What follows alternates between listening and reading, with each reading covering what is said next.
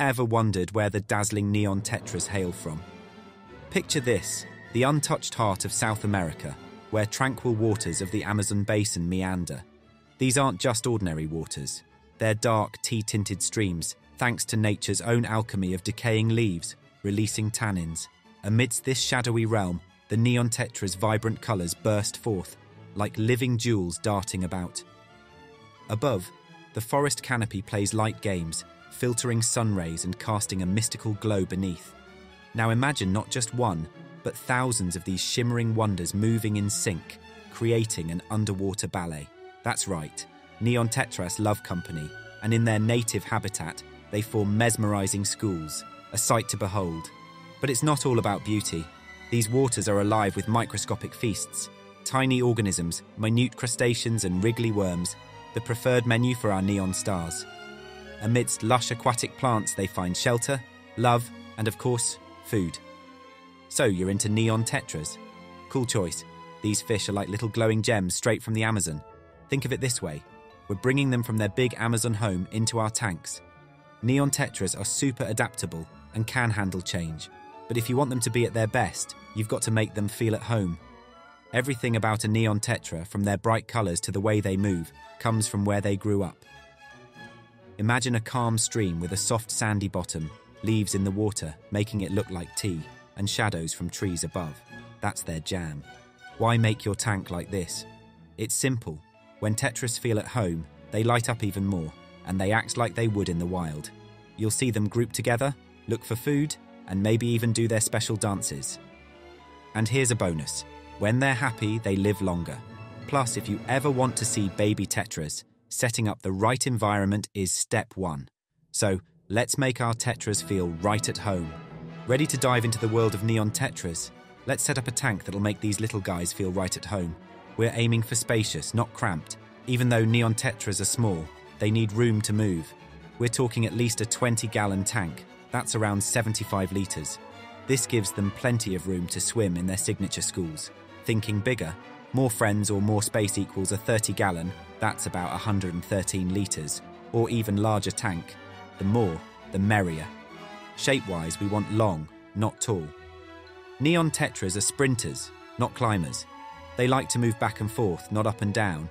So a long horizontal tank mimics the wide open space of their natural habitat. And when we talk about the tank's footprint, we mean the base area. A larger footprint means more space for all the tank's cool features, plants, rocks, and hiding spots. When it comes to tank material, you've got two main choices, glass or acrylic. Glass is the classic choice.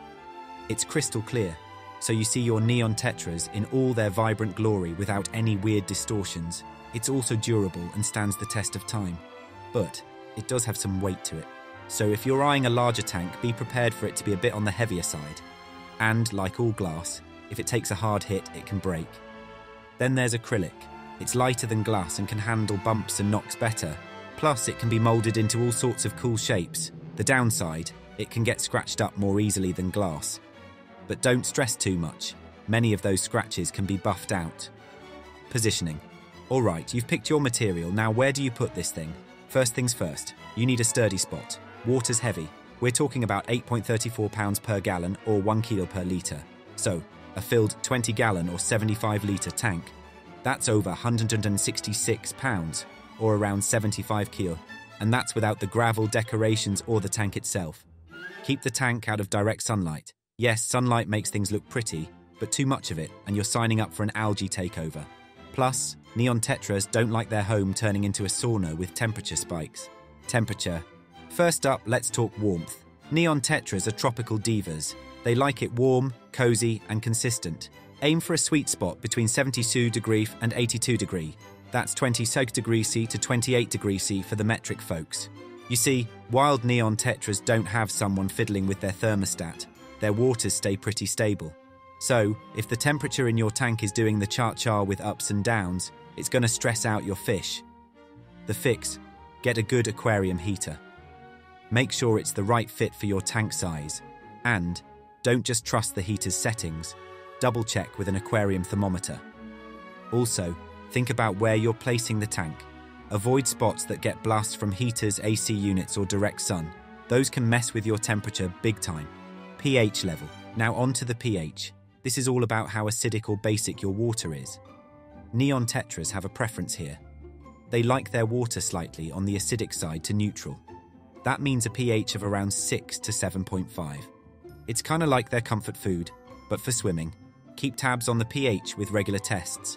If it's too high, driftwood or peat moss can help bring it down by adding natural tannins to the water. Too low? Crushed coral or some pH adjusters can nudge it back up. But remember, it's like adjusting the seasoning in a recipe. Do it bit by bit. You don't want to give your Tetras a pH rollercoaster ride. The right mix of plants, substrate and decorations isn't just about the Instagram shot. It's about giving your Neon Tetras a slice of Amazonian paradise. Plants, let's talk greenery. Neon Tetras are used to living in leafy underwater jungles. Leaf plants in your tank aren't just eye candy. They're mini oxygen factories, hide-and-seek spots, and sometimes snack bars for tiny critters the Tetras love. Some top plant picks to consider: Java fern, anubias, Amazon sword, and water wisteria. They're like the popular kids in the world of aquatic plants. Substrate. Next, the floor. Think of a soft sandy beach. That's what Neon Tetras love. It's soft on their fins and lets them play around, sifting through the grains just like in their Amazon home. And here's a pro tip. Dark-coloured sand can make your Tetras colours pop. It's like turning up the contrast on your TV. Decorations. Time for the finishing touches. Driftwood and rocks. They're not just decorations. They're like the Neon Tetras version of secret hideouts and jungle gyms. They can chill, hide, and even claim territories. Plus, driftwood has a bonus. It can help tweak your water's pH. If you're feeling extra, toss in some caves or hideouts. Especially if you're thinking of baby Tetras down the line. They offer cozy spots for laying eggs. One last thing, when you're picking out decorations, think safe. No sharp edges or questionable materials. We're going for a cozy, safe, Amazon-inspired haven here. Let's chat about one of the unsung heroes of any fish tank, the filtration system. If your Neon Tetras are the stars of the show, think of the filter as the backstage crew, making sure everything runs smoothly. Mechanical filtration. This is your tank's first line of defense. It's like a vacuum cleaner, scooping up all the gunk and debris. Sponge filters, powered by an air pump, are a fantastic choice here. They're gentle on your Neon Tetras and do a stellar job trapping dirt, but if you fancy a bit more power, especially for larger tanks, hang-on back filters might be your jam. They sit snug on your tank's edge, pull water in, clean it up, and pour it back, all neat and tidy. Biological filtration. Now here's where science gets cool. Tiny, helpful bacteria break down the nasty stuff in the water like ammonia and nitrites. Canister filters sitting outside the tank are champs at this. They've got room for a bunch of media, which these bacteria call home. Undergravel filters are another neat choice. They chill under the substrate, turning it into a bacteria-friendly zone. Chemical filtration. Think of this as your water's spa treatment. Stuff like activated carbon gets rid of impurities, making your water crystal clear. Internal filters right inside your tank can handle this. And our multitasker, the canister filter, can also step in for some chemical action. A quick note for our Neon Tetras, they're not fans of strong currents. So, the gentler, the better. Sponge filters are a top pick for this reason. But if you've got a bustling tank community, maybe consider a canister or HOB filter. Just make sure it's not creating a whirlpool in there. You know how we humans love a good varied meal? Neon Tetras are no different. Imagine if we ate just one type of food every day. Sounds boring, right? And definitely not the healthiest choice. The same goes for our neon buddies. These fish are natural omnivores. This means they snack on a little bit of everything, from tiny critters like invertebrates and worms to bits of plants. This mix gives them all the good stuff they need: proteins, fats, and essential vitamins. So why does their diet matter so much? For starters, food plays a starring role in making them glow even brighter. Yep, the right grub can boost their already dazzling colours, but it's not just about looks. Proper nutrition means they're on their A game, zipping around the tank, schooling with their pals, and just being their lively selves. Plus, a good diet is their shield, helping them ward off illnesses. Now we've established Neon Tetras like a varied diet, but what are the options? Starting with the basics, flake foods. Think of these as the bread and butter for most aquarium fish. They float around, and our neon buddies love to snatch them up. The cool thing? Quality flake foods come loaded with all the good stuff. proteins, vitamins, and even some special blends to make those Tetra colours pop. Then we've got pellet foods. They're like little nuggets of goodness that drift down slowly, so even the more laid-back Tetras can grab a bite. And guess what? They're neat, tidy, and jam-packed with nutrition. Fancy a treat? Enter freeze-dried foods like bloodworms and brine shrimp. They're kind of like the dried fruit of the fish world, all the goodness but with the water zapped out. Bonus, less chance of any nasty stuff getting into your tank. For those who like to see a bit of action during feeding time, live foods are the way to go. It's like a mini treasure hunt for the Tetras, chasing down tasty morsels like Daphnia or microworms. Not only are they fun, but they're also nutrient-rich and give our fish a taste of the wild. If live foods are fresh produce, then frozen foods are the canned goods of the Tetra world. Super convenient, and you get all the benefits without worrying about any unwanted germs. And lastly, let's not forget our greens. A little vegetable matter now and then, like some spinach or zucchini, can be a nice change of pace. It's like sneaking some veggies into a kid's meal. They might not need a lot, but it's good for them. Feeding these little glowy wonders isn't as simple as just tossing food into the tank. It's about tailoring their meals to their active, fast-paced lifestyle. When it comes to feeding schedules, imagine Neon Tetras as tiny athletes. They're always on the move, and they burn energy super fast. So rather than one big meal that might leave them feeling sluggish, they're more into snacking throughout the day. The best approach, feed them twice a day, a bit of breakfast to kickstart their day and then a dinner to refuel. Aim to have their feeding last around 2 to 3 minutes. If there's food still hanging around after that, you might be giving them a bit too much. And too much leftover food isn't just a waste, it can muck up the water in the tank. If you're feeding flakes and pellets, think a pinch or two.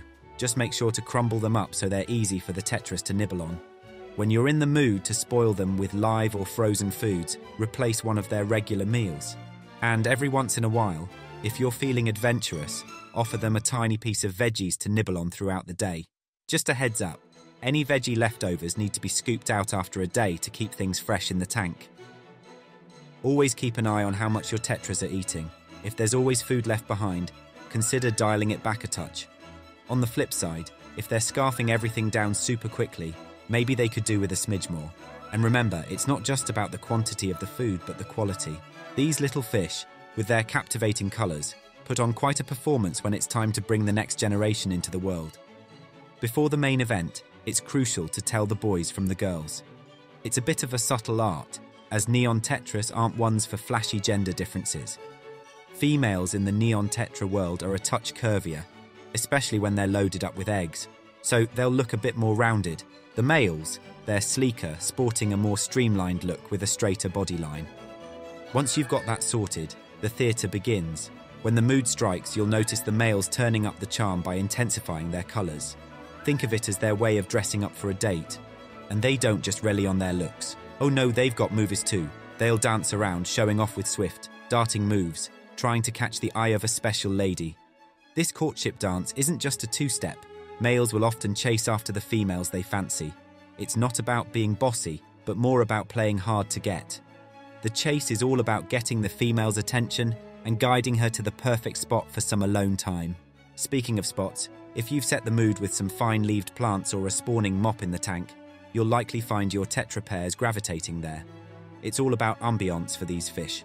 They look for quiet, cozy corners to get down to the business of egg laying, and when the magic moment arrives, the female will release her eggs, and Mr. Right will be right behind her, fertilizing them.